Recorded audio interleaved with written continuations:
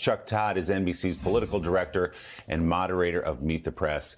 Chuck, good morning. So we saw China sending diplomats into Europe this week, eventually, though, ending up in Moscow, sort of showing how they're trying to walk this line in this war.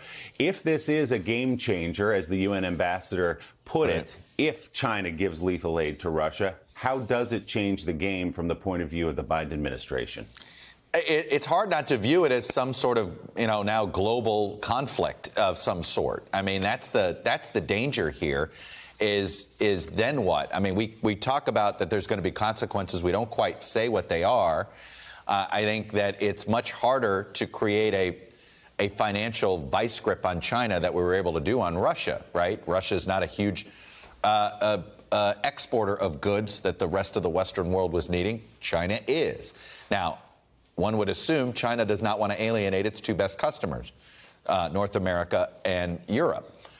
But I'll tell you, Willie, the head of Belarus, the president of Belarus, he's going to Beijing this week.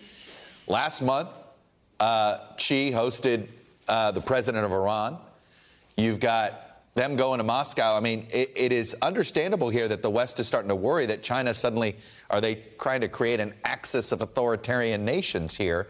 You look at how Russia is able to get its ammunition. Who do they tap into? Other black market nations on the sanction list, right? Iran and North Korea. So this is a disconcerting moment. And if China sort of provides the gateway for all of these authoritarian countries, then, there's no doubt this escalates. The question is, what does escalation look like?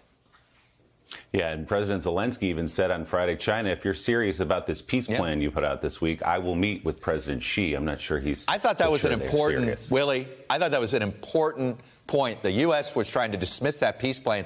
Zelensky decided to play good cop here. Fascinated to see how the Chinese respond.